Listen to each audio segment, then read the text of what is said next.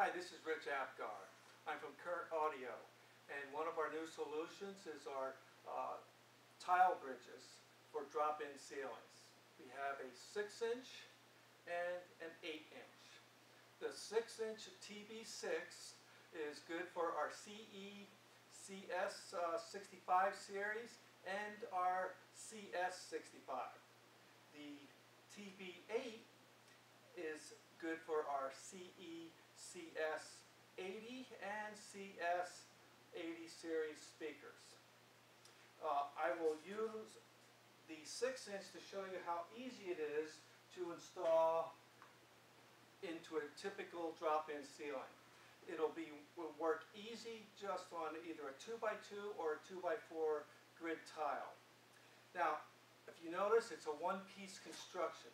There's no assembly, so this will save you time on the install alone. Okay, one of the reasons you even have this is to prevent sag on your typical ceilings, especially on a 2x4.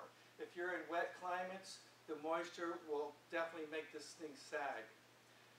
This particular one, the TB6, has 100 pounds breakdown strength. The TB8 has 80 pounds breakdown strength, so much more sufficient than any speaker that you'll be able to mount in the ceiling. Now, one of the easiest ways to do this is to take your ceiling tile. If you notice, I have a trash can. Take your ceiling tile and stack one or more with the face up, otherwise the pattern up. Now we take our typical, if you notice, this thing is same distance of each tile. It's 23.5 inches. To find the center, you don't need any fancy rollers or X's. You just simply put on the edge. That is now the center. And if you notice, there's a little arrow here and here, and on the TB8 it has a pilot hole.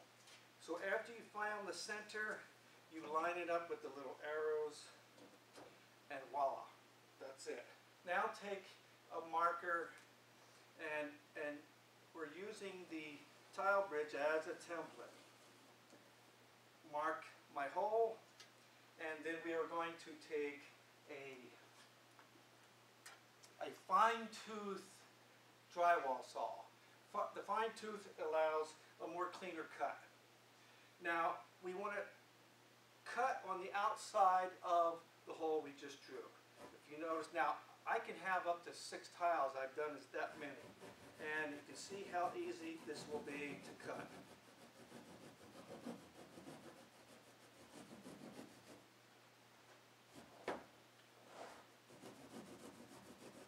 Now, the reason for the trash can, one, it's a nice support. I don't have to bend over. And also, when I'm done, all my debris falls into the trash can, keeping my work area tidy and neat.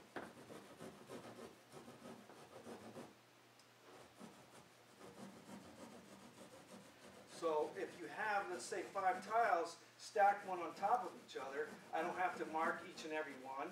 I'm just going to cut, and they're all going to be done the exact same hole. So after you do that, just clean the inside, get rid of the fluff. And now we're going to turn the ceiling tile over, and we'll take our tile support bridge and mount it with the ribs facing up into the ceiling or on the unfinished side. So we've got a perfect hole. Now, 2 ways to do this. One method is you can now take this tile, put it back in the ceiling, and mount this, pull your wire through, and then mount the speaker. A lot of guys would rather take their speaker at this time and mount it before they put it back in. So, as you can see, now I'm going to open my dog legs. Okay, now I want you to take a drill and put it on the lowest torque setting. I mean, like right now, it should be on the torque with this particular DeWalt a number 1. And the reason for that is we don't want to over torque down my speaker and break the dog legs. So right now we're ready to, I'm going to turn this around a little bit so you can see what I'm doing. And we're going to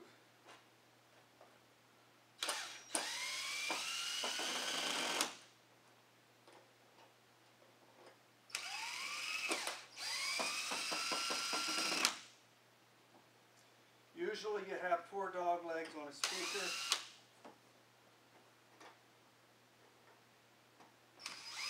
And you do not want to over tighten, because when you over tighten the dog legs on speakers, either drywall or this, you'll compress the drywall, and that's my installation.